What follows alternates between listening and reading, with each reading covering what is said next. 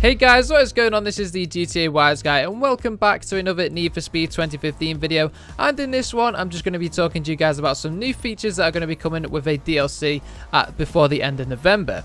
So first off is we're going to get some more balanced AI catch-up. Now personally, I think this is a bit late. Most of us have probably already gone through campaign, but if you haven't, obviously it's a good thing because the rubber banding issue is really bad. The AI just catches up, slows down, catches up, slows down. Really obvious. Obviously, if we're going to be doing events after we complete a campaign, that'll be good for that.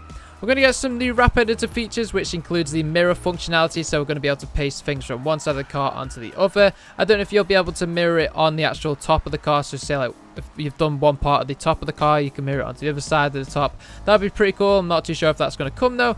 And of course, we're going to get an improved color picker, so we're going to get some things like maybe it'll be like a circle, like on Photoshop for example. You can just click wherever you want and you can just do it dead quickly.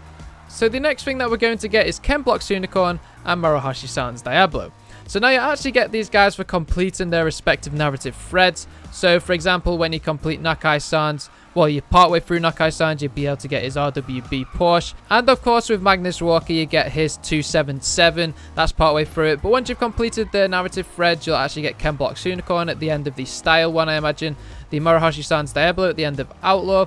And of course the Diablo is probably going to have some neons as well. So we're also going to get the first look at neons, which is absolutely awesome. So for example, on my R34 Skyline, I'll be able to put some blue neons on that. I can make it look exactly like it was in the film. But of course it can get really rice. I imagine there's going to be some ricers out there just putting neons absolutely everywhere in the car, some dodgy colours. But hopefully we can put them all over the car, not just on the bottom of the car. Maybe we can put them on the grille. Maybe we can put them on the taillights, that sort of stuff. So we are also going to get an early in development version of Maruhashi-san's Diablo. Now I don't know if that means they're going to update the car a little bit later, or if that means there's an old version of his car. I think it was an old version, like it was black with some bluish neons. I'm not too sure. And we're also going to get a rep increase from 50 to 60. Now that is really awesome, but I'm not too sure how quickly we're going to be able to get to 60. I imagine we might be able to get to it in a day if it's like the way it was from 40 to 50. But maybe when we get to 60, we can get some more rep, just keep building up our rep. That'll be really good. And we're also going to get 3 new trophies and achievements. Now, I don't know what sort of trophies we'll get on PlayStation. I don't really play it too much. But in terms of achievements, I imagine it will be worth like 250 gamer score, like a lot of DLCs are in games.